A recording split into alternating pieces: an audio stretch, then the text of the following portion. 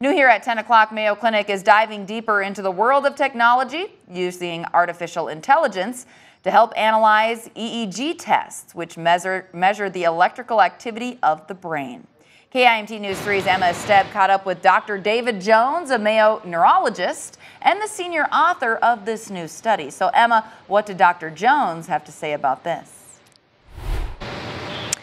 Yes, Cami, Dr. Jones tells me that these EEG tests provide a lot of information about the health of the brain, but actually a large amount of that info cannot be seen by expert human readers. And so they're turning to AI to sort that data and speed up this process. And so through this study, AI is breaking down the brainwave patterns into 6 specific features. They use the technology to automatically discard certain patterns and pick up other nuances, including characteristics of cognitive problems like Alzheimer's disease.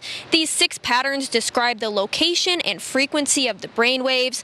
Dr. Jones says that this new practice can help maximize health information and make things more accessible for patients. And if we could really find a way to connect that to advanced technology like AI, that's going to really improve healthcare. It's going to make it higher quality, more scalable, cheaper, and ultimately translate into better outcomes for folks.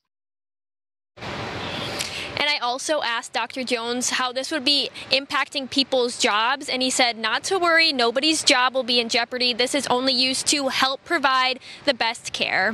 Live in Rochester, Emma Esteb, KIMT News 3. Emma, thank you so much. To develop this tool, researchers gathered data from more than 11,000 patients who received EEGs at Mayo over the last decade.